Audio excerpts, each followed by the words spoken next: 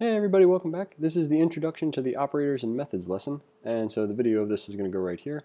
So what is an operator? An operator, according to the definition, which I think I got directly from MDN, is used to perform specific computations or operations on operands, which leaves you with about as much information as you started with. But to be sure, we've actually seen a couple of these before. The assignment operator, plus, minus, and type of. It could be a unary operator with something like type of, where we say type of and then whatever the username is, which will give us string. This entire expression is going to evaluate to that. Or binary, which is to say 4 plus 5 requires both 4 and 5 as operands. There are many more operators. Now, a method is a function that is a property of an object. So previously we talked about objects and how objects have properties. Properties have keys and values. And so what you want to picture is that there is a situation where the value at a given key is itself a function, which you can do in JavaScript and other languages. And so the ones that we've seen so far for that are console.log, where you picture console. Now you can kind of picture how this would be like an object, and using dot notation to access the log key, which is to say the name of the key would be log. The value of it would be a function that logs something to the console. And array.isArray. Now what array is actually a little bit more complicated than what we feel like getting into right now. Just keep in mind that these are two methods. We've used them before, and we're going to start introducing new ones.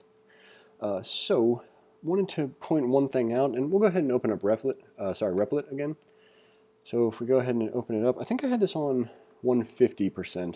I'm experimenting with a new zoomed-in version on this, so hopefully that'll be, not too jarring. But if we scroll down to the bottom of Replit, click on JavaScript, come over here, change the settings to dark, because, well, that's the cool side of the force.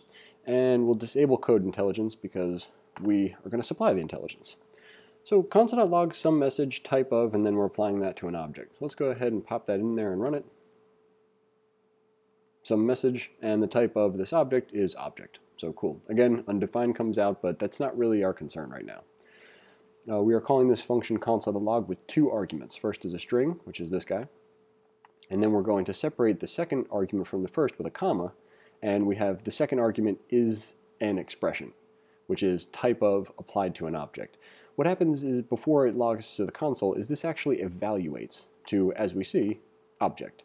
Now one of the things that we can do is we could actually save that to a variable. So what we're doing here is rather than having that expression, or sorry, that I guess it's an expression.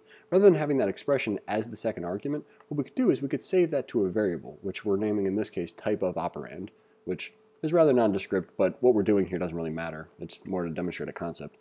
And then we'll console.log some message again as the first argument, and the second argument is just going to be this this variable, which is just a two-step process for what up here was a one-step process. So we'll go ahead and copy this over just for completeness sake. And we'll run both, and we should see the same message outputted twice. We do. And I've been going over in my head what would be useful to say besides we're in good shape, because it occurred to me that I said that pretty much at the end of every single video in the course. But I believe it. It's a good thing to be in good shape at the end of working on some code, but perhaps there's other ways to say that.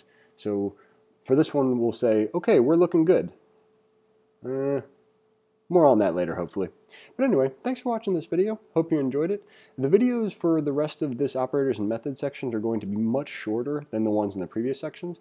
And the idea is that hopefully, if you need to come back to any of these, it'll act more as documentation, whereas the previous exercises we've done were more introducing the concepts of an object or a Boolean or a number. For these ones, we're going to be doing rather specific operations. So videos are going to be shorter. There will be more. Hope you're enjoying the course, and we'll see you in the next one.